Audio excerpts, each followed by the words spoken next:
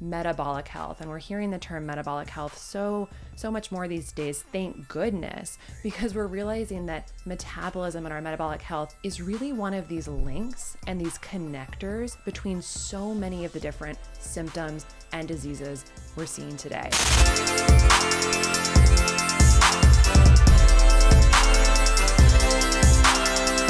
What can our blood sugar actually tell us about our metabolic health?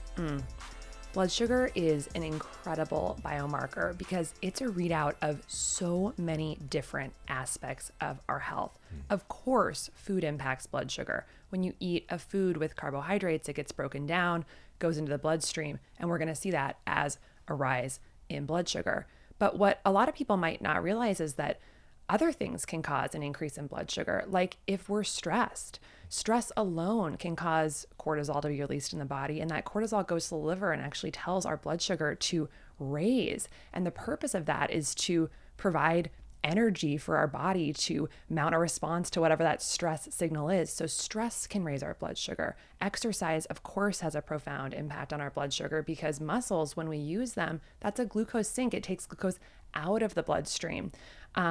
Sleep also has a profound impact on blood sugar. When we don't get enough sleep, our glucose can be more erratic and can be more up and down and more spiky.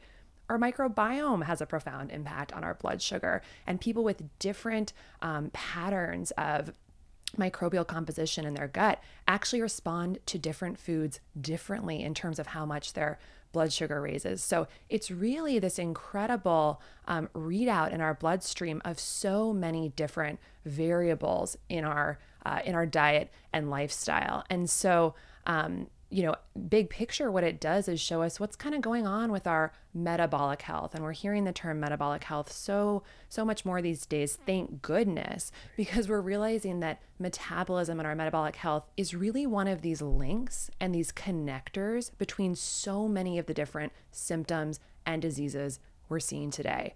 Blood sugar is actually related to 9 of the 10 leading causes of death in America right now. If you go to the CDC website and you type in leading causes of death, you will see 10 different conditions.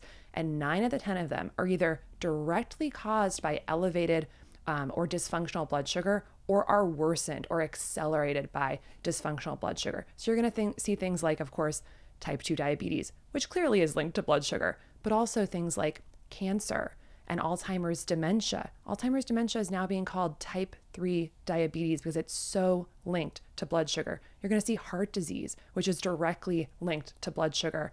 But you're also going to see things like respiratory infections. We know that respiratory infections, even things like influenza, the mortality and morbidity in these conditions are much worse in people with unstable blood sugar. So blood sugar really is something that all of us need to be aware of what's going on inside our own bodies in terms of where our blood sugar stands. And I know you've talked about this on your show before, but right now, 128 million Americans, that's almost 50% of the country, have type 2 diabetes or prediabetes. So clinical dysregulation of blood sugar.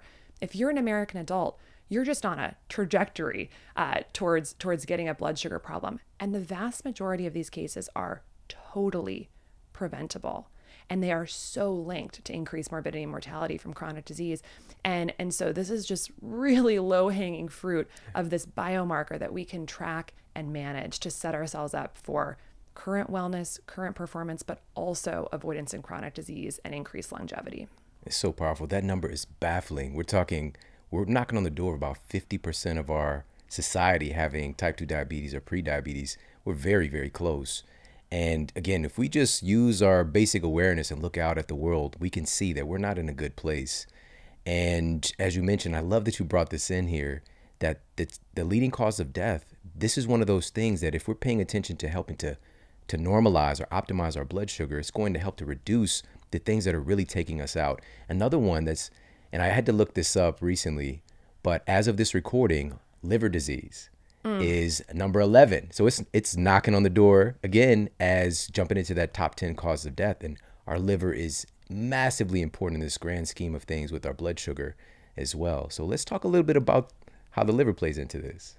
The liver could not be more important when we think about blood sugar. This is really one of the key organs in our body that helps us manage our metabolism, that helps us process energy in the body. It's an organ we don't think about all the time. I don't think we're all walking around thinking about our liver, but it's one that we should. We should be thinking about our liver health really every single day. And one of the key things here is actually not just glucose, but it's fructose.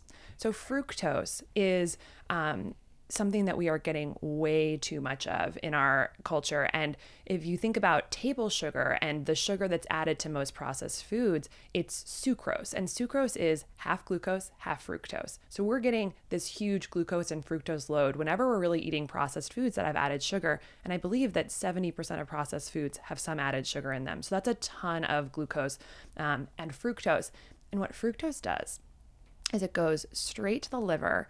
And as it's broken down, it actually creates a byproduct called uric acid. So fructose gets broken down, creates uric acid. And that uric acid in the liver actually goes into the mitochondria, which are the little energy producing factories of the cell. And it causes oxidative stress. It causes this damage to the mitochondria that makes our mitochondria less effective at doing what they're supposed to do, which is producing energy. It creates cellular dysfunction in the liver. And so instead of actually processing glucose effectively, the mitochondria, when they're dysfunctional, will turn glucose to fat. So then we get fat buildup in our liver cells and we get fatty liver disease, which is now affecting over 30% of American adults. It's this silent epidemic that's happening where our livers are essentially becoming dysfunctional because of this huge amount of fructose that we're eating, therefore causing oxidative stress in our mitochondria, poor glucose management, shunting glucose to fat, creating organ dysfunction. And then what happens is our liver becomes insulin resistant. That fatty liver disease causes insulin resistance in the liver. So now you've got this organ that essentially is resistant to this hormone insulin. And I think probably most of your listeners are very familiar with what insulin does, but when glucose goes into the body, insulin rises to help glucose be taken out of the bloodstream, shuttled into the cells for use. So if the liver is more insulin resistant because of what's happening with fructose, your body's having to push out more insulin to get the same amount of glucose into the cells. So now you've got basically dysfunction in taking glucose out of the bloodstream and into the cells because of that insulin resistance. So because of table sugar, because of sucrose, because of this massive amount of sugar that we're eating in our diets these days, we're creating liver dysfunction, which is then causing and worsening glucose dysfunction all through this web of insulin resistance. And you'll see many different stats out there about how much refined sugar we're eating per year, but some will say we're eating about, depending on the study and how you're measuring it, somewhere between like 60 and 152 pounds of added sugar per year in our diet. Probably 100, 200 years ago, we were eating less than maybe a pound per year. It just wasn't accessible. But now, because our government literally subsidizes the production of high fructose corn syrup and sugar, which is just, that's a whole nother conversation. But we are eating so much of it. It's cheap, it's accessible, it's everywhere, it's in all our packaged foods. And so our bodies are overwhelmed with this substrate, and it's leading to cellular dysfunction that's setting us up for insulin resistance and glucose dysregulation. And the best thing we can, possibly do, I think, for our health to just have a wide variety of benefits is to reduce that added sugar consumption. Absolutely. Yeah. And you just said it's added sugar. We're not even talking about the naturally occurring sugar that's in the foodstuffs as well. It's nuts to think about it. And this has consequences, and I'm a big proponent of us just looking at the results. Like, let's actually look and see, are we doing okay as a society? And, I love how you articulated with the liver. And I want everybody, you might want to even rewind that back and listen again with this interaction with the liver and our blood in our blood sugar. Because our liver, and I've said this before, this little kind of a parody or beauty with the liver. If the name itself, live, is in the name, liver, without your liver, it's a wrap. Like, your liver and your brain are like at the very top of the list, but our liver doesn't really get a lot of respect. And, and it's such a regenerative and forgiving organ as well. And so you mentioned fatty liver disease, but specifically we're talking non-alcoholic fatty liver disease. We knew about the devastation from alcohol with the liver, but non-alcoholic fatty liver disease. So this is really driven by our consumption of these added sugars, where the liver can just literally start printing out fat, lipogenesis. And also, with its really incredible intelligence, it's always trying to figure out how to keep you alive and keep you safe. We've got this rampant blood sugar issue still. Your liver can start packaging things up and start printing out VLDL particles as well. So let's talk about that. This is increasing our risk of cardiovascular disease.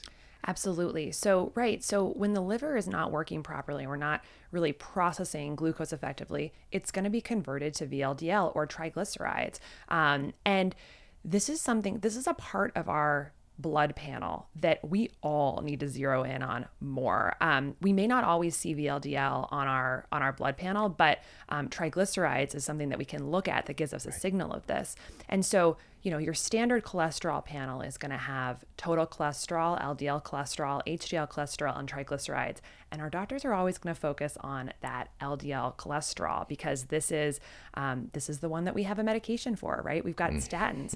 But if you actually look at the odds ratio of risk for cardiovascular disease, triglycerides, which is this repackaging of sugar to fat, actually has a higher, it's more correlated to heart disease even than LDL. And this number, when I look at that number, if it's really above 100, I'm thinking that this person is probably, there's something going on metabolically that's a problem. Maybe there's too much added sugar or refined carbohydrates in the diet. It's really a signal to me of something going on with blood sugar and carbohydrates. And what's amazing about triglycerides is that it can drop so quickly when we clean up our diet, when we avoid the refined processed foods. I've seen patients actually drop their triglycerides 100 points in a month from just cutting out refined sugars and refined carbohydrates. And that is just, a ticket to having better outcomes in terms of diabetes, obesity, heart disease. So, something that's, really a useful thing to do is zero in on your triglycerides. It's going to say on the lab slip that under 150 is normal or in the green, but really closer to 100 or less than 100 is where we want to be. So that's definitely an important lab test. And then of course, on the flip side of that is HDL, which people call our good cholesterol. We want that one higher. And right now the average lab slip is going to say you want it somewhere above 40 or 50, depending on your gender. We really want that in the 70s, 80s, 90s. So, LDL important, but zeroing in on HDL and triglycerides can really actually give us a better picture of our metabolic health. Absolutely. And this is something that's so within our control, especially when we're talking about triglycerides and just to map that out a little bit more. So we're talking about very low dense lipoprotein. So this the particle size. So this is more correlated with an increased incidence of maybe something getting stuck somewhere and creating a blockage. But at the end of the day, it's like, what is actually tearing up our circulatory system in the first place? It's sugar. Triglycerides are a great marker for us to pay attention to. So this is really turning things on its head. And I just want to dig a little bit deeper here because cardiovascular disease, contrary to popular belief, is still the #1 cause of death in the United States overall. Right. And in this past year, in 2020, well, now we're jumping into 2022, but in 2020, on average, we were seeing about 630,000 deaths from heart disease the last couple of years prior. It jumped up to almost 700,000. And you've barely heard a peep about it. And a big causative agent here, if we're looking at, when we think about cardiovascular disease, I'm going off of what I was taught as well. We're looking at blood pressure, right? We're thinking about hypertension, and we're not thinking as much about the blood sugar, right? But it's the same blood, it's the same circulatory system that's handling all this stuff. And so could us targeting and helping to modulate and improve our blood sugar, could that help to dramatically reduce our risk and just the number of people we're losing from heart disease? Oh, I mean, unquestionably, glycemic variability, which is the sort of fancy term for basically just big ups and down swings in your blood sugar. So your blood sugar is changing all the time in relation to what you're eating and what you're doing. Again, it's a readout of many different things like your stress, sleep, exercise, food. When it goes up and down in big peaks and valleys, that's called increased glycemic variability. And that's an independent predictor of developing heart disease. And there's many reasons for this. Those big swings in glucose, like let's say you have, you just sit down and eat a whole bag of chips, which has like tons of, easily accessible carbohydrates. Just like potato chips, basically. Okay, so just the regular Lay's. Yeah, or just really anything made with white flour or something that's going to have this easily accessible blood sugar. You're going to probably see that big spike in your blood sugar. And that is, that's glycemic variability. That's going to set off a lot of different processes in the body, potentially 5 processes, all of which can contribute to heart disease.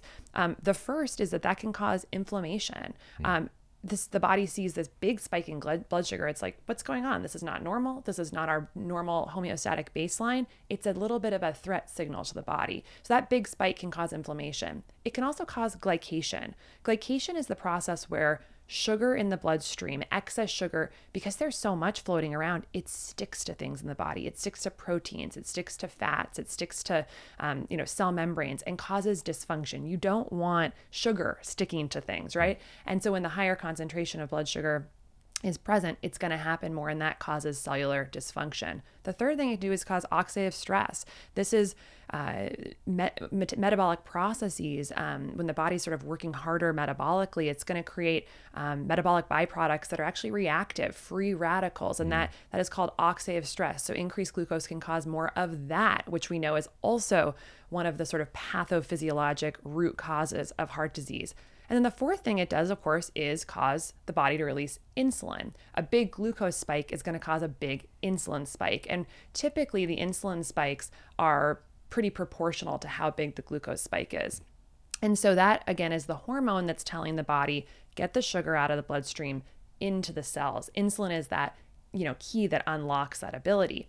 And when we have that big insulin surge over time, like we talked about earlier, that's going to generate insulin resistance over time because the body sees so much insulin floating around. It's like being forced to drive so much glucose in the cells. The cells are like, whoa, stop, this is too much. And it actually puts a block on that signal. And the body's like, nope, we got to get that glucose into the bloodstream. So the pancreas, the organ that secretes insulin, starts pumping out more and more and more insulin to drive the sugar into the cells. But that whole ratcheting up process, that insulin resistance, that's really what drives us towards glucose instability. And insulin, aside from driving glucose in the cells, has many other effects in the body. So when it rises, that has an impact on things like heart disease because one of its functions is like it's a pro-growth signal. It's a signal that tells cells to kind of to grow. It's anabolic. And one place it can do that is in the blood vessel walls. It can create, endothelial blood vessel growth and dysfunction kind of narrowing. And that, of course, can be related to heart disease. So there are, all these different things that happen just from blood sugar spikes that can lead to heart disease. And yet, how often do we hear about blood sugar as a thing that can improve heart disease outcomes? Very rarely. We actually hear so much more about salt and how that can impact things.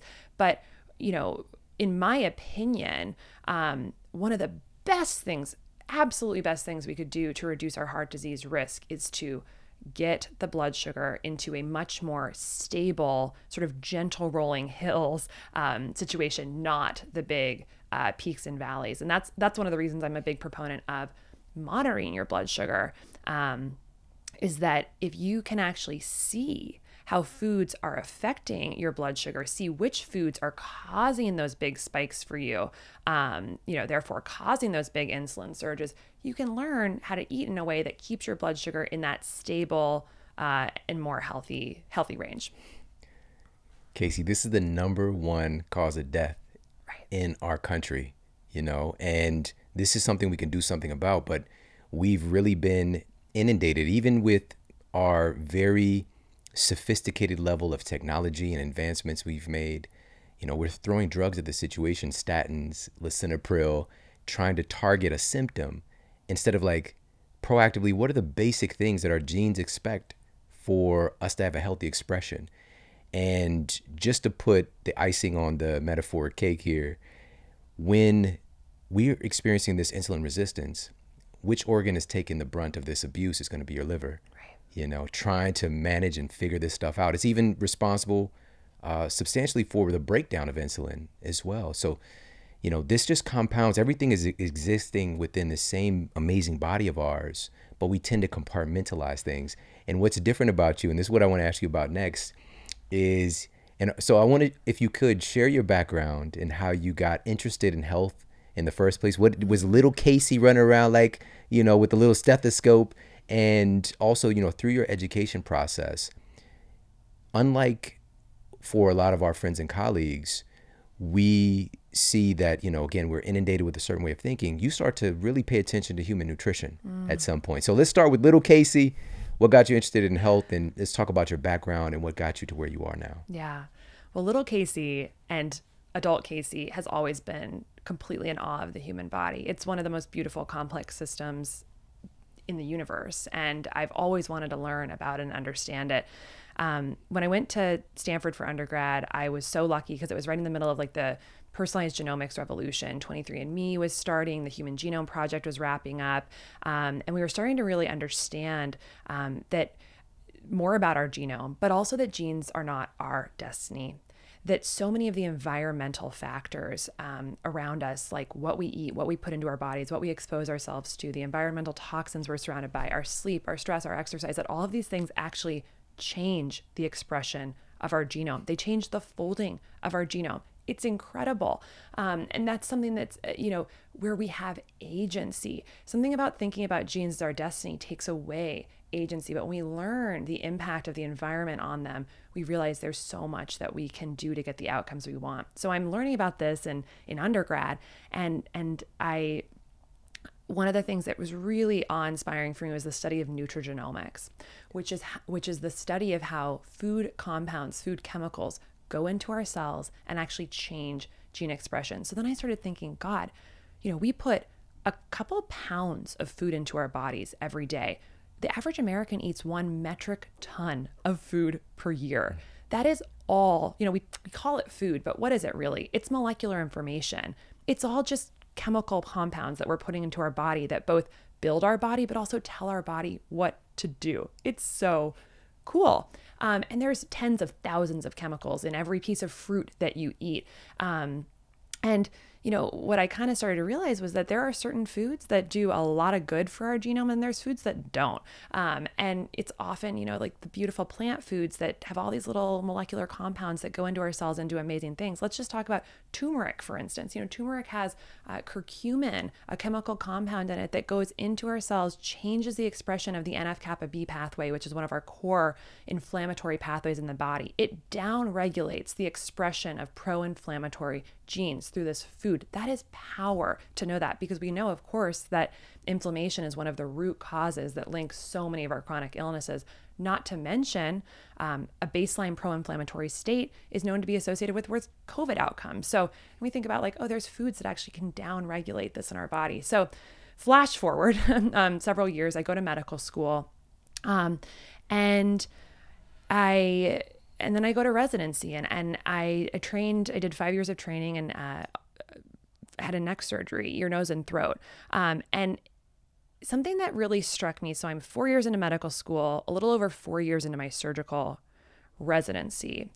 And I feel very far from that inspired college student that I was, that was thinking about all the things we can do in our choices and our behaviors and our food choices to impact our health. Because what I'm seeing and what I'm noticing is that everything I'm doing as a clinician, as a surgical trainee, is reactive. It's about doing stuff to the patient. It's about waiting until diseases and symptoms emerge and then swooping in and giving a drug, and if a drug doesn't work, a surgery to sort of help manage what's going on.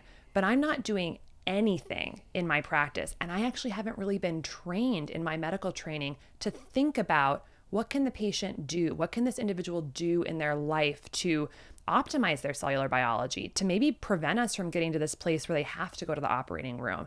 And that was a real reckoning for me, sort of seeing how reactive the healthcare system is, and also how much we really benefit and profit off of being reactive. As in our current healthcare system, the way the incentives are set up is that we get paid for volume, for seeing as many patients as possible, generating as many billing codes as possible. and doing things to the patient. Surgeries are very, very lucrative. And but built into that structure is to really wait for things to emerge and then react to them. And I just really realized that that's not the type of medicine that I want to be practicing. It's very paternalistic. It's reactive. It's not really empowering the patient to stay out of the doctor's office.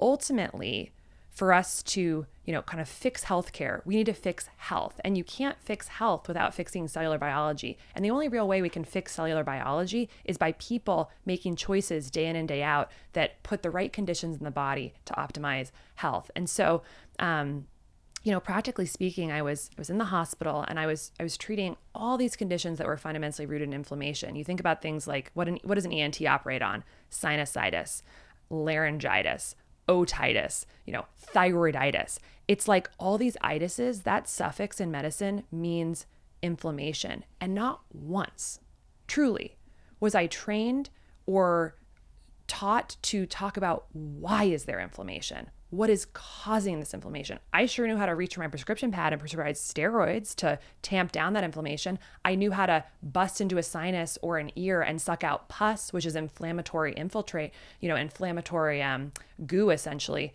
But I did not know what was causing that inflammation. And that is a problem. If I went to Stanford undergrad, Stanford medical school, and I don't know why these people are getting inflammation, that's a problem.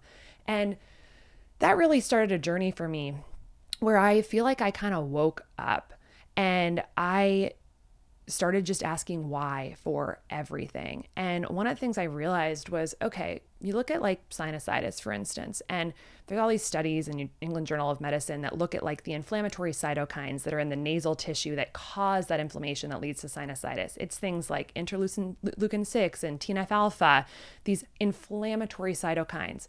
Well, then step back and look at all the other chronic diseases we're dealing with in the country: obesity, diabetes, heart disease, Alzheimer's. The same inflammatory cytokines are upregulated in a lot of those diseases. And yet, in our current medical system, there's 42 medical specialties. We're all focused on these little teeny parts of the body. I'm focused on these tiny little ear, nose, and throat. Totally missing the forest for the trees on how there's a huge amount of connection going on between all these different systems.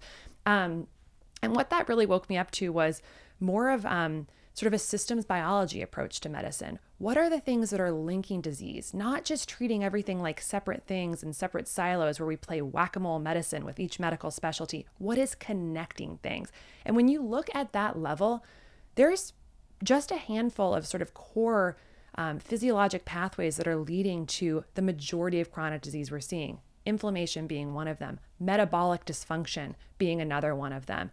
And so, long story short, I thought, how do we attack at that level? How do we look at the connections between diseases and start really helping people figure this stuff out? Because when it comes down to it, the way to approach these core pathways is to help people figure out what decisions to make in their daily life that optimize their physiology. So that's how to eat, how to sleep, how to manage stress, how to exercise, how to optimize your microbiome. So it became really my life's work to figure out how to empower patients on the front end to make the decisions in their life that actually lead to better physiology. And so totally left the surgical world and really focused on how to empower people with their own health information and make better decisions. And that's, of course, what led me to start my company, Levels, with my amazing 4 co-founders, and to really focus more on a root cause approach to health that is patient empowered and that is proactive. Oh, you're the best, by the way. Let me just say that first and foremost. You got into the field to help people. And you just articulated so wonderfully, and we've heard this again and again from many of our friends and colleagues, that the way that things are constructed, it doesn't mean that you don't have a huge heart and a desire to serve. It's just we're lacking a certain skill set. And also the system itself that we're operating within, there's so many constraints. There's a standard of care. And also we're operating on volume and not quality oftentimes. And we're coming in at the very end of things instead of let's proactively make sure we don't even get to this place in the first place, which would overall, of course, save the healthcare industry, which is a $4 trillion business here in the United States, so much more money. and lives are going to be saved. Yeah. You know, so it's just reframing things. And so for you to have the audacity to look at things, and my big passion, well, one of my big passions has been nutrigenomics, nutrigenetics for about 15 years, just really looking at that from that lens, like how can be and understanding, you know, we might have I mentioned lisinopril earlier for, for heart related issues, cardiovascular issues we're talking about grams or micrograms of influence versus pounds of food. Like which one of these things is going to have and not to say that the drug doesn't have its place, but which thing is going to have the biggest effect?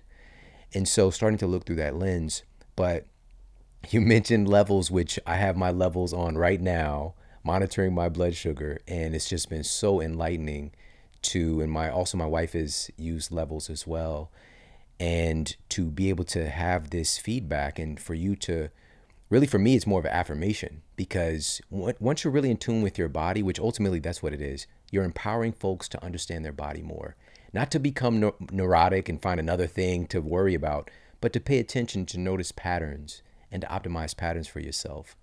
So let's talk a little bit about levels and what it does and some of the information that it can give us. Sure, absolutely. So Levels is a program that allows people access to this amazing little device, a biosensor called a continuous glucose monitor, which, like you said, you wear on the back of your arm, and it stays on the arm for 2 weeks, and it's measuring in the background your blood sugar 24 hours a day, 7 days a week, sending that information to your smartphone and letting you see in real time exactly how your food choices and your other lifestyle choices are affecting your blood sugar, which we know is so important.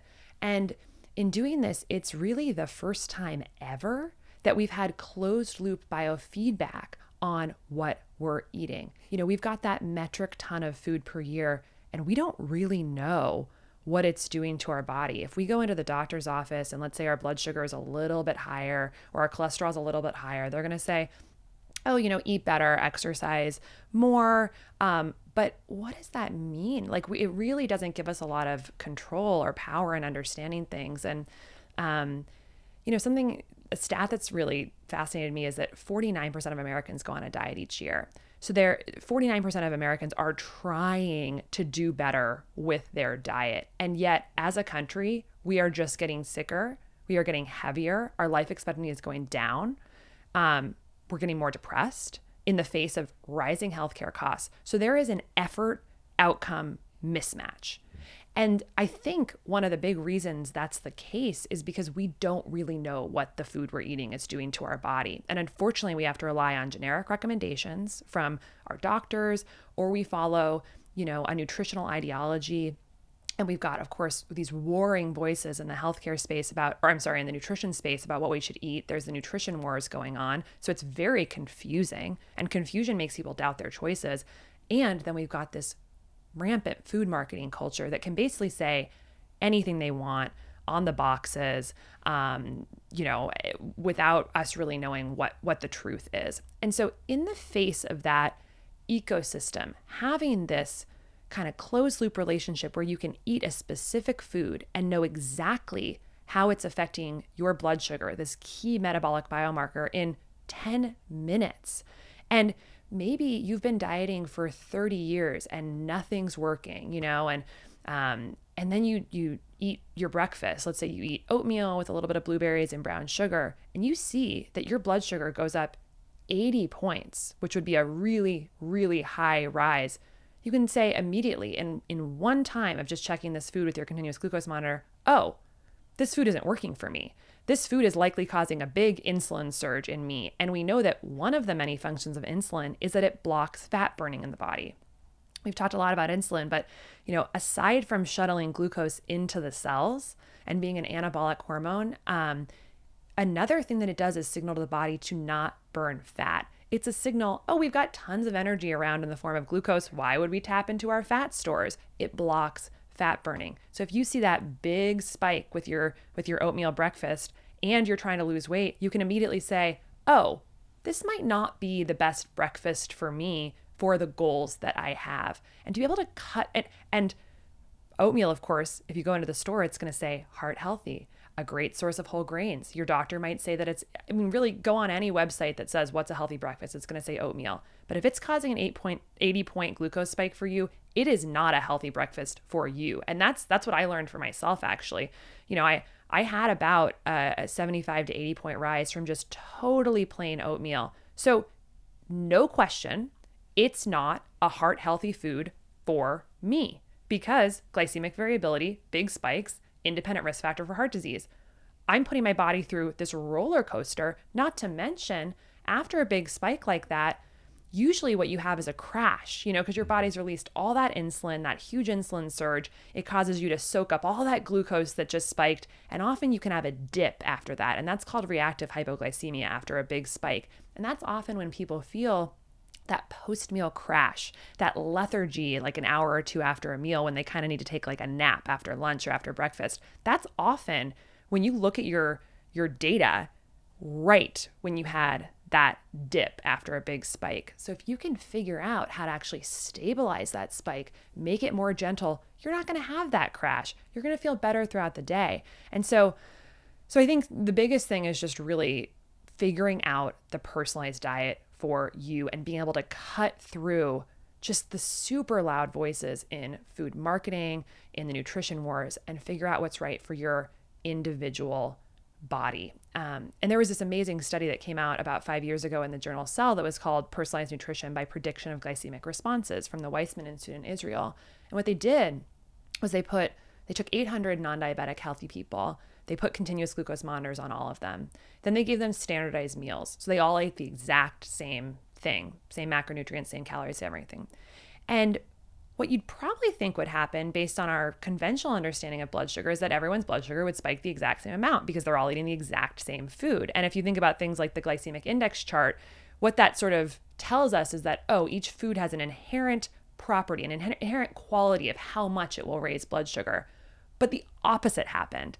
People were all across the board with these same foods. So let's say they had these standardized cookies. Some people would have no glucose response to it. Other people would go up 100 points in their glucose.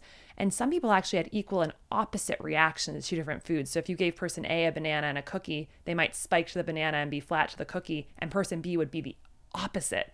And then they looked at what actually was determining those outcomes, and they came up with like over 100 factors in the body that might impact why people respond differently to different foods. And one of the big ones is microbiome composition that we've already, touched on. So there's this personalization of diet that I think can be really, really powerful. And there may just be like landmines that we aren't aware of that are thwarting our goals, whatever they are, weight, performance, avoidance of chronic disease. With just a quick look at your data, you can kind of figure this out. And I think bigger picture, the thing, you really nailed the word. It's about empowerment. There's two different worlds we can live in. There's a world where you live your life based on what people tell you to do and what is normal, and you're kind of at the mercy of kind of that external input. Or there's a world in which you can trust your own body, your own data, your own intuition, and make choices for yourself. And honestly, that's the world I want to live in. That's power. I think a lot about patients who have to go into the doctor's office and kind of wait for the doctor to tell them what's going on with their own body. Each year, their doctor might say, your blood sugar is 2 points higher than it was last year. It's 5 points higher than it was last year. One day, they're going to go into that doctor's office and a bomb's going to be dropped on them that you now have prediabetes, or you now have type 2 diabetes. When we have access to our own personal data day in and day out, not only can we figure out things like our diet, but we also can understand the trajectory of our health better. We own that process now. And the idea that someone could actually have that information and never go into the doctor's office and have this surprise bomb dropped on them. They go into the doctor and they say, I know what my blood sugar is, and it's in a stable and healthy range. You're guaranteed to not have some bomb dropped on you. And that is so exciting to me. That really changed the relationship between patients and doctors. And it just really thrills me to think that patients could have more agency and empowerment in the face of this, unfortunately, several industries that in some ways benefit off us not having that information. Obviously, the food industry certainly, benefits us of us not really knowing how the food is affecting us, and then the healthcare system, benefits from us, not being able to access this data ourselves, where they are in control of ordering the labs and, prescribing the medications and whatnot. So it just really excites me to think about a population that has more information and can make these choices for themselves. Yes. And this is a great use of technology, something that's empowering. And, I love that you put emphasis when you said these words, when you were talking about the trial you ran, plain oatmeal. You said, this is the response for me. Yeah. Which it could be different for someone else. And this is what it's all about. Personalized nutrition is the thing I've been, prior to the Model Health Show being in existence, when I was, in my private practice, that was a thing that I was advocating. And I just thought it was obvious. But I gotta be honest, in the beginning, if I was into something, that's what the patient would be into. If I'm like vegan raw food, that's what you're going to do, because I think that this is the greatest thing ever. If I'm keto, that's what you're going to do, because I think it's the greatest thing ever. But thankfully, I kept an open mind and open heart, and I could see, wait a minute, this thing is working great for this person or these people over here, but it's not working for these folks over here. What is it? And just having that inquiry and starting to open my mind and to understand that what we really need is nutrition that's right for us right now in this moment, and understand that that is probably going to change. And so this is where we start to get equipped with tools like this. And that data and the study from the Weizmann Institute is so fascinating. I actually talked about it in my latest book, in Eat Smarter, because it is so eye-opening and also empowering for us to understand, hey, we've got all these great diet frameworks, and there's a lot of infighting taking place because everybody thinks that their diet framework is the end-all be-all. And that's the problem. We're fighting about minutia at the top and missing on the fact that most people are consuming a load of processed foods. And that's really the issue we all need to be collectively working together on.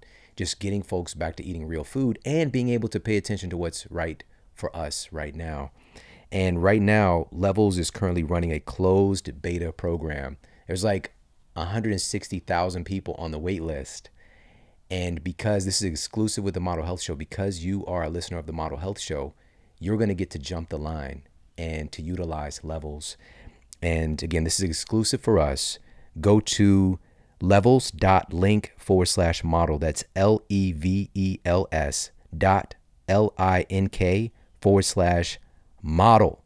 And you get to jump the line. You get the VIP. You're rolling up to the club. Come right in. You get to jump the line and to take advantage right now and be a part of this incredible beta process. And the technology is already so wonderful. I've gotten so much. If folks can see on the video, you could see a little, I know my sleeves are a little tight, but you can see the levels, and there's a great sticker to cover it up. So you could, exercise, shower, all that stuff as well. And I just want to, first of all, thank you for that and allowing us to be able to access this right now and to get this data. And so the next thing I want to ask you about is utilizing Levels and the great data set you already have. You could see patterns. And again, this isn't about being neurotic or this is the end-all be-all answer, but you guys did get a great accumulation of information about what are some of the most problematic foods for folks as far as creating some disorientation with their blood sugar. So let's talk about what some of those foods were. I know that you mentioned oatmeal. So was that one of those? We'll just give, if you can, maybe the top 5 foods that maybe even were surprising to be problematic for most folks. Yeah, absolutely. So one of the things that we see certainly across the board is that processed foods cause a large spike. These ultra processed foods based in like refined grains and flours and whatnot and sugars. And those are kind of, we'd expect that. But we actually also see that there's a lot of foods that we typically consider to be healthy, which actually cause a really large glucose spike. So some of the ones in our data set that have been really high spikers are things like grapes, actually, sweet potatoes, oatmeal, corn, funnily enough, acai bowls are one that get logged a lot that have a really big spike. So these are foods that have, lots of nutrients in them. Of course, they're beautiful plant foods, but when eaten in isolation, tend to cause a really big glucose spike. So that leads us to something else that we've really seen in the data set, that when we balance meals and balance foods that have, high carbohydrates, we actually see a much lower glucose response. So often adding fat, fiber, and protein to a carbohydrate actually causes a more gentle rise in glucose. It slows down digestion. Fiber actually may decrease the amount of total glucose you even absorb from the food. Protein also slows digestion. And so balancing foods and meals with other macronutrients and not eating naked carbohydrates is something that's really helpful for a lot of people. The difference between an apple alone and an apple with a little bit of almond butter and maybe some chia seeds sprinkled on top can be a really big difference. And that's why think we see something like grapes being such a high spiker. Grapes are something you often just sort of eat by the handful on their own. You're not really pairing it with a lot of other protein sources usually, or fat or fiber. And so we just see these really, really big rises. But another thing that we see that's really kind of interesting is how you can take kind of like a food category and see that there's quite a big spectrum in responses. So for instance, like sushi, if people who just log sushi in the levels community tend to have quite a large glucose spike, like well over 30 milligram per deciliter rise after sushi. But people who log sashimi, which is, of course, this fish without the rice, another thing you could order at a Japanese restaurant, have a very low glucose response, less than 10 milligrams per deciliter. So maybe that kind of gives us the information of like, I'll order more sashimi and like less of the rolls with the rice. And then there's this whole new category of sushi that some people are doing, which is like cauliflower rice sushi, which actually tastes totally delicious. And I make it at home and I love it, which has virtually no glucose response, even though you're still getting like this, these beautiful sushi rolls. And so it helps you kind of think through, what am I going to order at a restaurant if my goal is to keep my glucose more stable, more flat?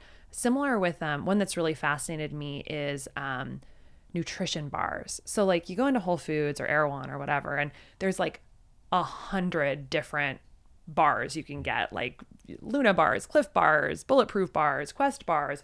There's so many. How do you choose? You're just like looking which box is prettiest, which has the best claims on it, whatever. Well, we can see in our data set just like a total spectrum from bars that have virtually no glucose response to bars that have like really high glucose response. In fact, I won't name names right now, but like some of the healthy, nutrition bars that are in sort of like a nice brown paper wrapper that look like you should take it camping or something like that have a much higher glucose response than a Snickers bar. And then there's other bars like the Bulletproof bar, Quest bar, Perfect Keto bars that have virtually no glucose response. So what I get so excited about is thinking that the future of nutrition is going to be people being able to make these choices in the grocery store based on data, not based on food marketing, not being at the whim of these industries who want us to buy this food, but actually making a decision based on data, not only their own data, like the biofeedback loop they've had by testing something and seeing what worked for them, but on population data. What was the response to this over 10,000 people, over 1 million people? We have 51 million glucose data points in our data sets, 1.5 million food logs that have been logged. The power of people being able to tap into what's happening on a population level to these foods, I think that's going to be the future of nutrition. I think in 5 years, it's going to seem very like quaint and outdated to choose your foods not based on objective biometric data that has been tested both in you and in a large population. You can imagine, right now we Google some recipe we want to cook for dinner and 1 million recipes pop up. And we usually pick by like, how many stars does the reviews have? And like, does this have any ingredients I don't want to eat? But we're just a couple years probably away, maybe less, from the time when there's actually going to be another section there that says this is how the population responded to it in terms of glucose rise. And then you can test it for yourself and find your own data about that. And that to me is power. That to me puts the hands in the population, puts the power in the hands of the population and totally out of the power of the food industry. And I think it's going to open up radical transparency that's going to be demanded by people for both the healthcare and the food system, saying, don't try and just sell this to me like with marketing claims, because essentially marketing is going to become obsolete, because the marketing is going to come from within, from how we respond to it. And so that really excites me. And I think when I look at, like, I scan the data set of like what's happening with just, nutrition bars or brands of non-dairy milk, you see a big spectrum of what is causing a glucose spike and what's not. And that is already driving a lot of the decisions of people in our community, which I think is exciting. And the last one I'll mention is that breakfast foods have been a massive thing. I think I've seen interesting data in our data set, which is that if you look at our best scoring foods, so when I say best scoring foods, I mean foods that had the most minor glucose response, very flat and stable response, versus the worst scoring foods, which have big spikes and dips. Across breakfast, there are like clear breakfasts that are not working for people's blood sugar and clear ones that are. So when you look at what's in the worst, the big spiking category, it is waffles, pancakes, bagels, donuts, pastries. It's all these white, beige, flour-rich, sugar-rich foods, which if you walk into a coffee shop, like, that's what you're going to see behind the counter. We have normalized that these are breakfast foods. Cereal is another big one. Cheerios, actually, specifically, is one that has a huge glucose response. So for me, like, those are just kind of off the table now. When you look at the best scoring foods, it's things like eggs and avocado, eggs and greens. Actually, the Fab 4 smoothie, which is a smoothie that was popularized by Kelly LeVeque, an amazing nutritionist, which is basically a smoothie that's a mix of greens, proteins, fat, fiber, minimal sugar. Very good score. Frittata has a minimal score. I'm thinking about other things in the data set. Chia seed pudding. Very minimal glucose response. So it's not like it's just animal rich foods. It's also some of these plant-based foods, like a green smoothie, a specific type of green smoothie that's well balanced, and chia pudding. So I look at all this and I'm like, great. If I'm trying to lose weight, if I'm trying to keep my blood sugar down, if I'm trying to improve my risk of chronic disease, I'm not eating these things, even though they're covering the grocery store.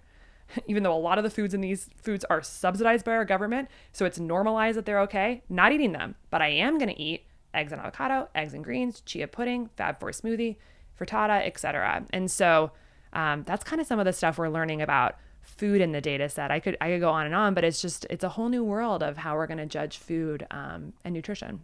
Yeah, this is so powerful. This is taking it from, again, there's still a level of theory when we see a bagel that, I know that this is really high in refined carbohydrates and, added this and that, same thing with the pancake. But it's still a theory that this food is bad for me. Now you can see yourself what it's doing to your body. And again, we don't want to get to a place where folks are being neurotic or that this is the end all be all. And also, of course, this is individual, regardless of any of the foods that you just mentioned. But just being able to get a beat on things, because I think that ultimately what we want folks to be able to do, because we already know that waffle is probably not the best thing for you, but now we can start to listen to our bodies, get to a place where we can listen to our bodies. And if we have the waffle, we want to get to a place really, and this is what I think the greatest gift is with levels, is getting your body to a place where there's a healthy metabolic range that your body's staying in with your blood sugar. It's managing things very well. You're in a good state of health. And so that when you do have the waffle, it's not just totally messing you up. Like, your body can kind of clean house, get things back to baseline with some grace, And so I think that that's one of the great gifts. And also you mentioned, some of these foods that tend to be some of the biggest influences of derangement, potentially, again, from all your data sets. And I love that you mentioned this. So it's not that the oatmeal is going to be, because I know some folks are like, not my oatmeal, you'll never take it from me. Whereas, like, what if we have the oatmeal and you add some protein along with it, or you have the oatmeal and you add some almond butter, mix that in there, or you've got, I love acai bowls. Like, I'm super into that. Just the last couple of months, I took my family to Huntington Beach for a little staycation over the summer, and we got some acai bowls, and I was like, I could do this better, And so now I blend the acai with protein immediately. So I'm blended with protein, some nut butter, bring down that glycemic spike. And now also with levels, I can track this and see it firsthand. And, it's just such a wonderful thing. And also with grapes, these are foods that we tend to eat in isolation, as you mentioned. So let's take that out of that context. Unless your body does well with it, which is cool. Well, you got to understand, even the grapes that we're eating, they're not the same grapes that are in the, the historical references. There would be seeds there, and so you would also have to slow down, or you're chomping through some seeds. We could just pile on a bunch of grapes really quickly. And what if we take those grapes, if you still want to dabble in some grapes, and cut them up, throw them into, a summer salad or something like that, So just getting this data and being able to become more intelligent in our choices and creative and expansive. I don't think this closes a door on things. I really think it opens the door for much more. I think you brought up such an important point, which is this is not about restriction or elimination necessarily. This is about awareness. This is about informed choices. This is not about never eating a waffle again, but it may mean that, I'm going to try, Birch Bender's keto almond flour waffles instead and see how that works for me. Or I'm going to eat the same waffle, but I am going to do some things around it that make it work better for my body, like add almond butter on top of it, add chia seeds, take a walk after the meal. Just a simple 15-minute walk after eating a high-carb meal can have a significant impact on lowering your blood sugar from that meal. Because again, you're soaking up that glucose out of the bloodstream into the muscles for use. And the really cool thing about muscle is that unlike almost every other tissue in the body, muscle can take up glucose without the action of insulin. Just the muscle contraction alone can allow for glucose to be taken out of the bloodstream. So it's like a freebie. Like use those big muscle groups, and even a 2-minute walk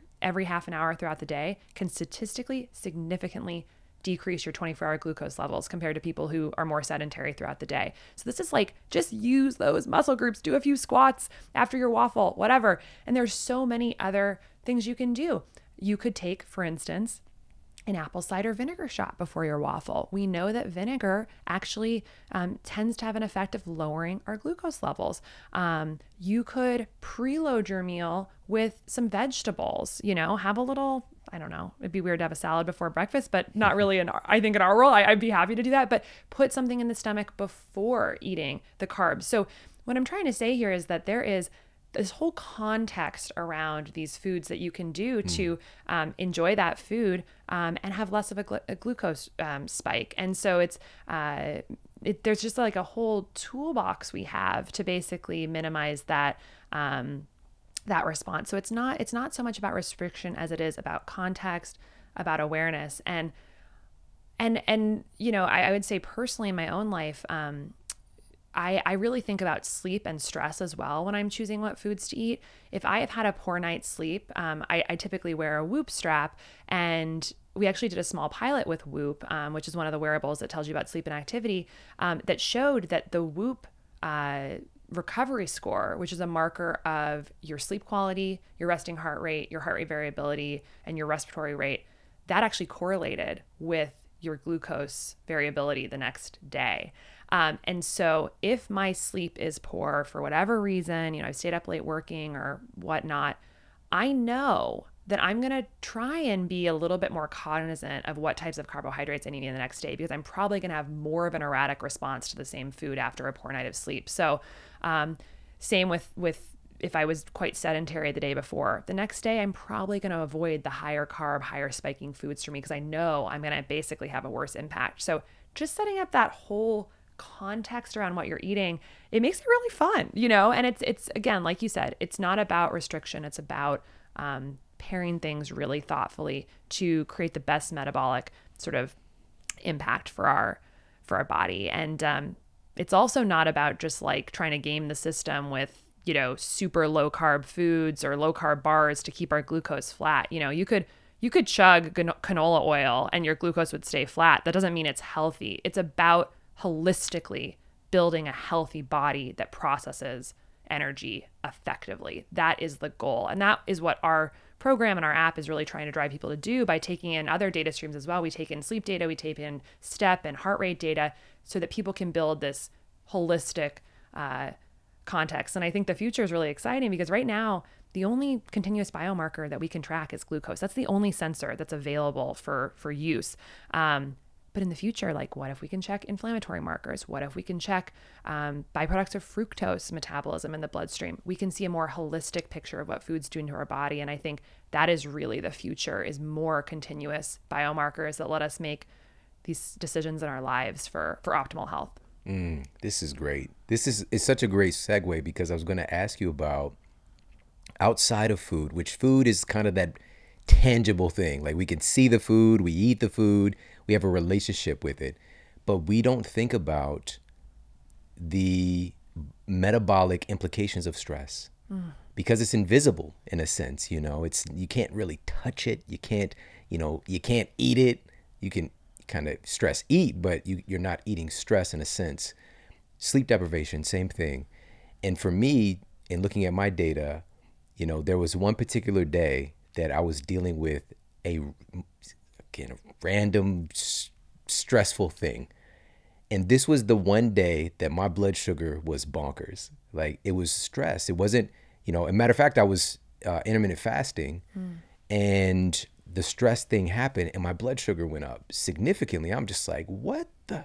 But then again, if I'm listening to my body, I already knew. That's why I checked it at that time. It's just like these catecholamines that I'm producing, these stress hormones, they might be like letting my body know, like, hey, there's a stressful event coming, fight or flight scenario, because our biology, even though we believe we're so evolved, we're still we have very primitive outpicturing and processing. And so this fight or flight feeling that I'm getting, it's getting my body prepared. It's like, hey, he's got some stuff stored in these muscles here, some glucose. Let me go and unlock that, put that in his bloodstream, because he might need to roll out, And so, like, to get to see that firsthand, I was just like, wow, that is so nuts. And so, but here's the thing, even with that, I'm still empowered. I don't have to be a victim to this stress.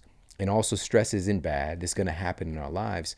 But I have tools to reframe things, even in that moment, or to take some breaths, to just tickle the parasympathetic nervous system a little bit in that moment, versus just like this sympathetic dominance taking over. We are so powerful. Like, we just kind of, again, outsource our biology to the external world when all of this is within us, So let's talk about, you mentioned sleep deprivation being one of those things. Let's talk about stress in the context of our blood sugar.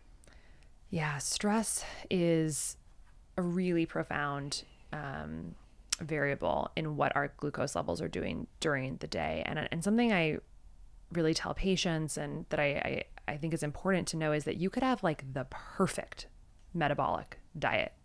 Everything's totally dialed in. But if you're not managing your stress, you are not going to be optimally metabolically healthy. Food is necessary, but not sufficient for optimal metabolic health. Again, we are a whole complex system. This is not like, everything's separate. Stress, sleep, food, exercise, these things all weave together in this incredible hormonal, chemical milieu that leads to the outcome. So you've got to think about each of them and how they relate to each other. So with stress, you really nailed it. I love how you put it. Like, it's telling the body, like, we might need to roll out. And so we need some energy available to feed these muscles. So our liver stores a few hours worth of really quickly accessible glucose for energy, for emergencies like that. It's in storage form called glycogen.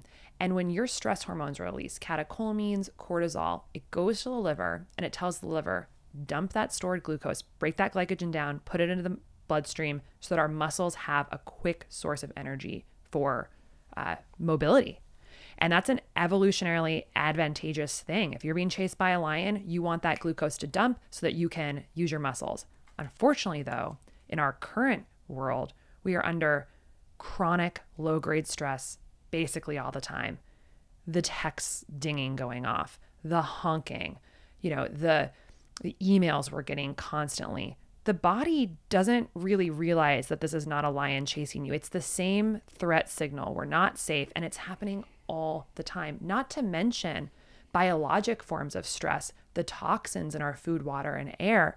Even being sedentary is kind of a form of stress for the body. So it's like, it's coming at us from all angles, and we're constantly just like, like you said, hitting that sympathetic nervous system button. And so that can kind of create a situation in which we're just constantly keeping the blood sugar like a little bit elevated. I have noticed myself, the very first podcast I did a few years ago, I was really nervous and I looked at my blood sugar afterwards and I was totally fasted. I went up like 40 points. Like it looked like a food spike because of that cortisol, catecholamines, liver dumping, etc. And so we want to do whatever we can to avoid that. And the beauty is there's so much that we can do about it. We can, as you said, tickle the parasympathetic nervous system. And we can do that with tried and true practices like breath work. So to me, I'm really using my glucose monitor as a mindfulness biofeedback tool now. And when I see or feel that I'm under stress, I will just immediately go towards that deep diaphragmatic breath, whether it's a deep 4-breath inhale, 4-breath exhale, or a 2-to-1 ratio of inhale to exhale, do 10 deep breaths. I can feel my body change immediately in terms of how I just subjectively feel. It's that beautiful release of calm. But I also know that it's doing something good for my blood sugar, because what it's doing is it's translating to my body that I'm safe. It's changing the hormonal milieu in my body, saying you're safe. There's not a threat. We don't need to mobilize energy for your muscles. You can simmer down.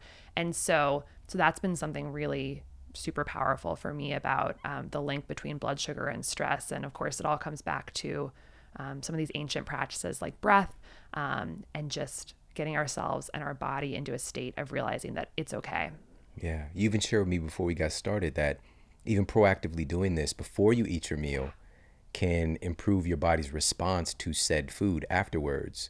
And if you think about, well, first of all, can you share a little bit about that? And then I'll share an example that it reminds me of. Yes, absolutely. So there have actually been research that's shown that in people with type 2 diabetes, just mindful eating, so really getting centered and sitting down and relaxing and taking a few deep breaths and taking a moment to look at your food, appreciate the food, have gratitude for the food, look at the colors, the smells, the textures, of what's in front of you just for a couple of minutes can actually significantly reduce the glycemic impact of that meal compared to if you just plow into that meal essentially mindlessly, which is how I think many of us eat a lot of the time, eating on the go, shoveling food in our mouths while we're eating. I think about surgical residency when I was like, I don't think I had a single meal sitting down for like 4.5 years. Like I was on the staircase, like eating food in between surgeries, just shoving. The cortisol was high. My body was not in a rest and digest state. And I'm sure it had an increased impact on what the glucose was doing. And so that's a definite thing I would recommend to people, is that it's not just, fuzzy advice to say mindfully eat. There's a real impact on what's going on with our hormones and the way we're digesting food. And so if you can just sit and maybe practically speaking, take 10 deep breaths into your belly, take a moment to express gratitude for the food, and then eat, it can actually have a significant impact on how your blood sugar raises in response to that meal. Yeah. And if you think about just this concept of taking a moment to pray before you eat, for example, that folks have been doing for centuries, that's kind of like calming down, getting centered, going within, and allowing for the parasympathetic door to open, because it's really a binary system, by the way. You can't do both at the same time. And, I think that a big reason, as you just mentioned, you said plowing through, which is a great term, is like we're just, because of our constant fluctuations in our blood sugar, when food is around, it's just time. Let's go for it. Instead of just, and I know I've had those moments as well, but I still, every time I eat, I take a moment. Even if I'm in the middle of a restaurant, I close my eyes, just take a moment, I give thanks for the food, and take a couple of deep breaths and just become centered. And it's just like the channel gets changed in reality for me, and suddenly the food is here. Like it's just like a completely different experience, because I just want to plow into that food, especially if you're hungry. And that's another thing, getting ourselves to the point where we're quote starving, which we're not starving. Then it's going to increase the incidence where we don't take a moment just to stop, because we tend to think like this food is in front of us. It's the last meal. You got to go for it. And, so this provides, again, more empowerment for us. And also it brings us back to more humanity, because we have something going on today that we didn't have before, which is even while we're eating, our minds are getting outsourced. It's not like we're having the meal and like in a parasympathetic around good friends, having conversation, or just being there present with our foods. We're probably working, as you mentioned, being in the staircase. My wife shared the story. She actually told me yesterday, she was like, babe, did I tell you what I used to eat for lunch when she was in high school? Multiple times a week. I think she said like every day, which is scary. But then she had her mom cooking these incredible Kenyan meals for dinner. But she said every day she had a Rice Krispie treat and a Snickers bar for lunch and eat it in the staircase, right? Because, she was coming from Kenya. She's feeling, like she wasn't fitting in. And I'm just like, bro, how did you survive? But then again, it's going to get balanced out somehow. And, I think that if we can reel it back in a little bit, and it's not that you can't, have a movie night and eat your dinner, whatever, but if that becomes the norm, where your mind is somewhere else than with your food or with what's happening in reality right there, it's probably not going to have a good outpicturing for our body's response. And so, I love this so much. And, one of the other things that I want to ask you about is, and this brings to light something so powerful. I've been talking about this for years, like literally since the first year of the Model Health Show, because we still can get tunnel vision when it comes to food and think that this is everything, which I know that I'm guilty of that because I'm a nutritionist. So food to me was everything. This is the end all be all. But in reality, you can overeat your way into creating excessive fat. You can under exercise or under move your way into excessive fat. You can under sleep your way into excessive fat. And you can also overstress your way into excessive fat. And Levels helps you to see that firsthand, that your blood sugar can go nuts just when you're stressed. And if you're chronically in that state, which we're talking hundreds of millions of people are living in perpetual stress and anxiety, it's no wonder we're in this place that we are. It's not just about the food. The food is a major portion of it for sure. But this is bringing to light how stress and anxiety is such an issue. And so the thing that I want to ask you about, and it's going to all tie together, and especially for our time that we're living in right now, and talk about solutions, the CDC's report, I've mentioned this several times. I'm going to keep hammering this away till we get it, because something just happened this week that we talked about right before the show, reiterating this point. But they analyzed the data from 540,000 plus COVID-19 patients, over 800 US hospitals. The number one risk factor for death from COVID was obesity. This was back in July 2021. Everybody could see it, published article. And the second leading cause of death was anxiety and fear-related disorders, the second leading risk factor for death. Third risk factor was diabetes and its complications, right? So the first and third is something like, oh, of course, we're not doing anything about it, but of course. But that middle one, the stress component, is literally killing people. And I just read a paper this morning looking at an anti-psychotic medication, an anti-anxiety medication, reducing the risk of death from COVID. And I'm just like, what the hell? Why are people not talking about this? Because that anxiety is going to exacerbate your immune system. It's going to cause more dysfunction. We know about this. We have entire fields of psychoneuroimmunology, years of data. We know this stuff. And so this is what I want to ask you about. You mentioned this, that a new report just came out this week, finally saying, hey, being excessively overweight is going to lead to worse outcomes from COVID, and losing weight can possibly help to mitigate those things. It's just like, we've been talking about this for a long time now. But with that said, obesity is arguably the biggest risk factor for these chronic conditions as well. And as you mentioned, abnormal blood sugar ties in very neatly with that. So let's talk about this. How can we address our obesity epidemic?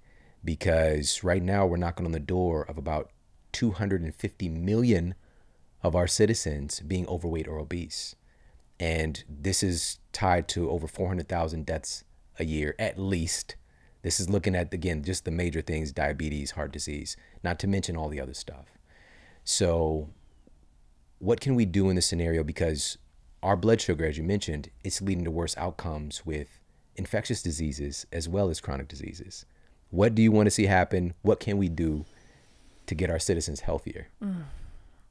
You brought up so many great points in what you just said. And I think the first is the concept of fear, which I'll just touch on briefly. I think one thing that people might not realize is that there's just such an incredible bidirectional relationship between metabolic health and mental health. Actually, people with metabolic dysfunction and blood sugar dysregulation have about twice the rates of depression and anxiety as people without it.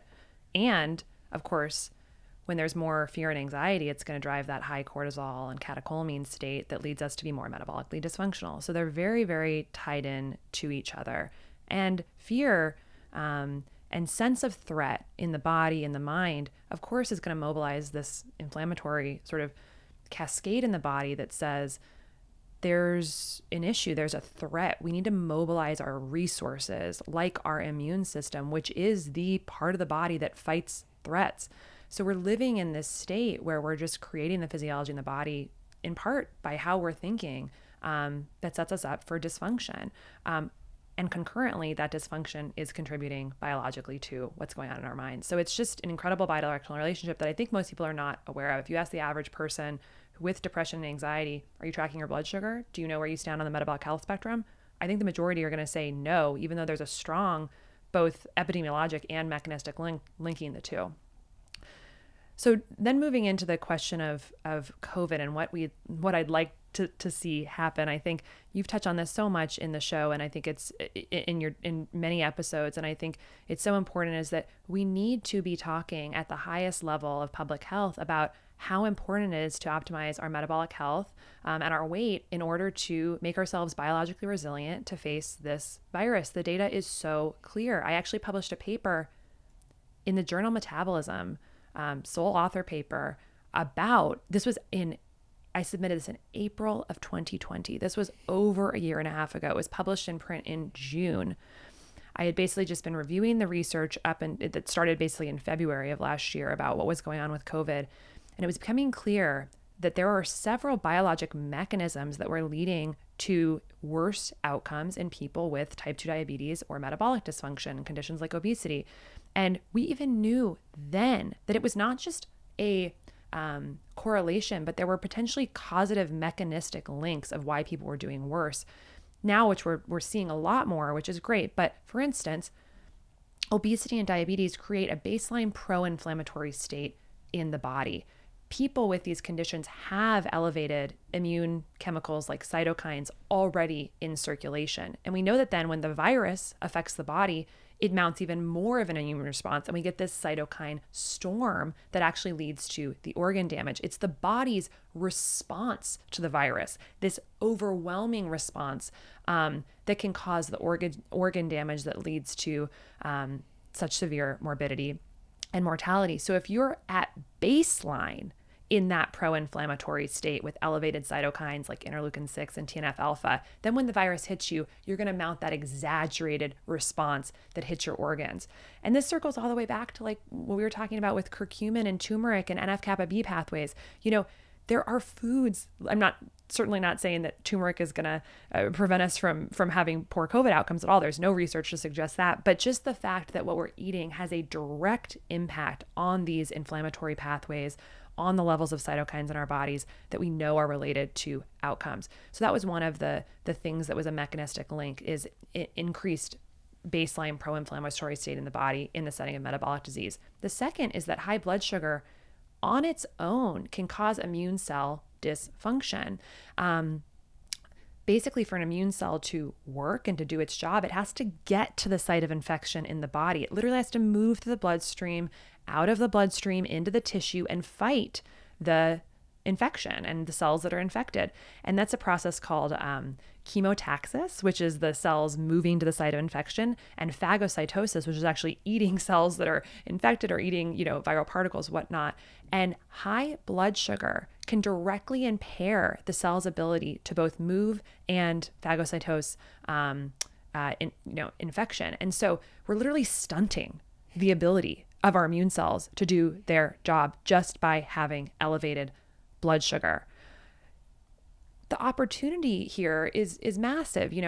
figure out how to keep our blood sugar under better control. And we know that it's going to have positive impacts on the body. And there's several other, things that have come out, of course, like that in the setting of diabetes, the ACE2 receptor, which may be one of the sites of entry of the virus, is upregulated. So you've got more of these receptors on the cell membranes, maybe makes it easier for viral entry into the cells.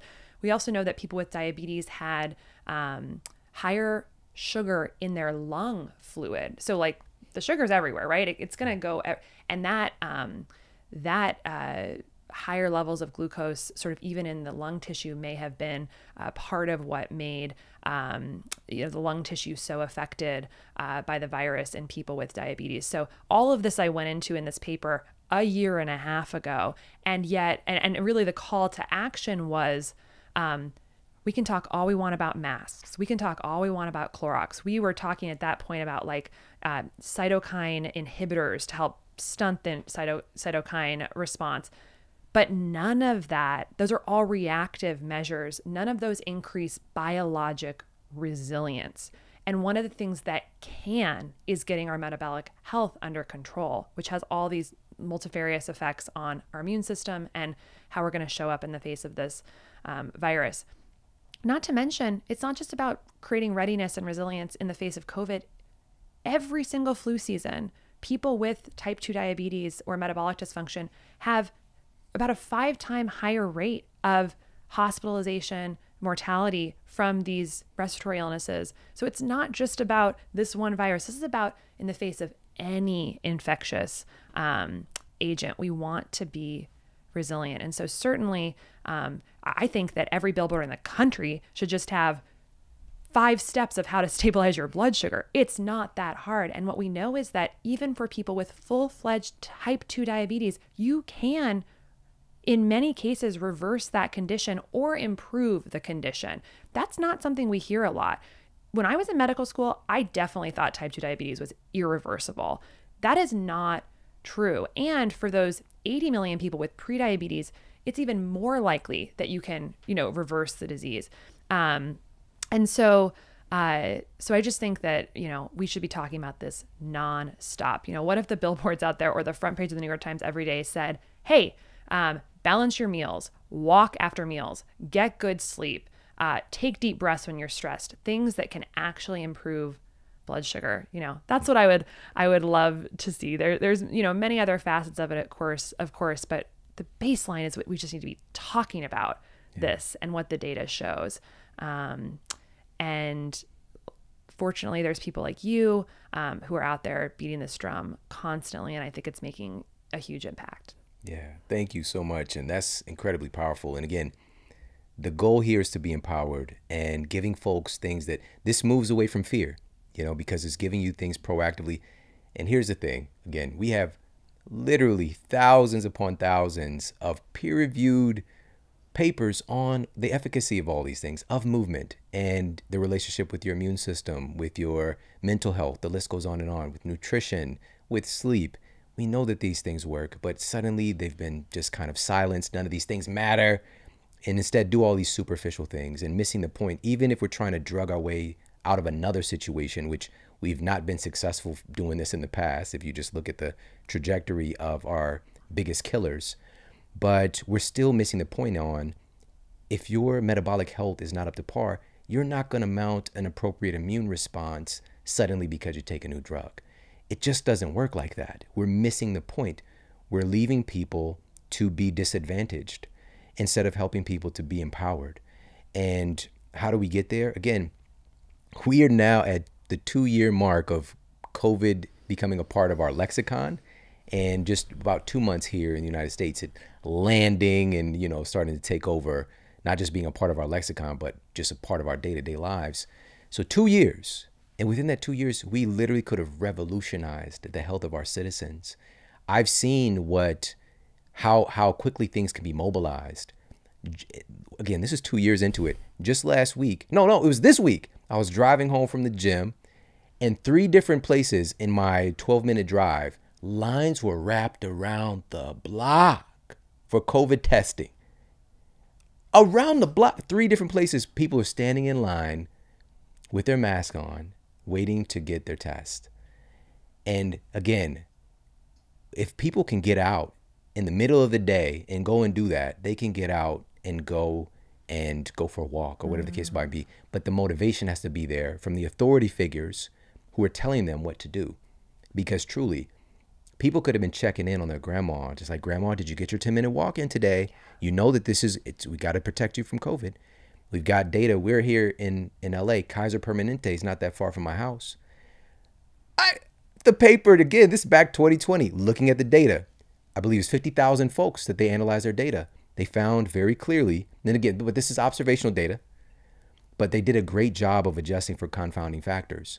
Folks who didn't, they had a category of folks who were active and the folks who were inactive. The folks who were regularly inactive had almost a 3 times higher risk of dying from COVID, And again, it's not that, it's because we tend to put these things into camp. So you're going to exercise your way out of COVID. No, we're talking about becoming more biologically resilient, which defends you from everything in some context. And again, it puts the power back into your hand to be a stronger human being, to feel better, your mental health. It starts stacking conditions in your favor. That's really what it's about, instead of giving this one-trick pony as if it's going to work. And again, if you just look at the order of things, we haven't been driving things in the right direction, but we can change that. And you are one of those people that I'm so grateful for you and for your work and for the audacity that you've had to, like, you know what?